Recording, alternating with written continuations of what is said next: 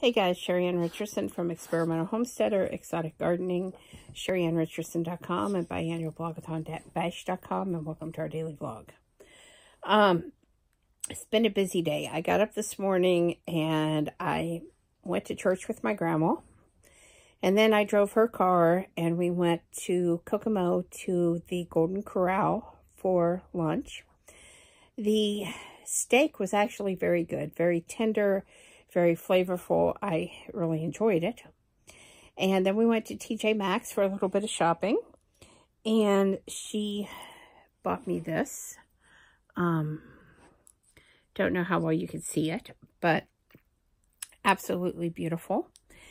And then I took her home and visited for a little bit and headed back home.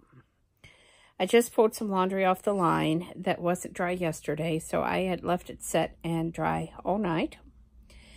And just got in here to sit down and decided that I should definitely get the vlog out of the way.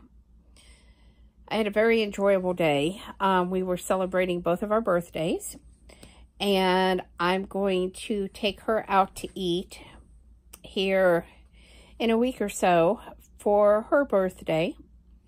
And she actually wants a chocolate pie with meringue topping. So I'm going to see if I can arrange the meringue topping for her, because I'm not sure if they have it or not, but I'm going to try to find out. And she's doing quite well.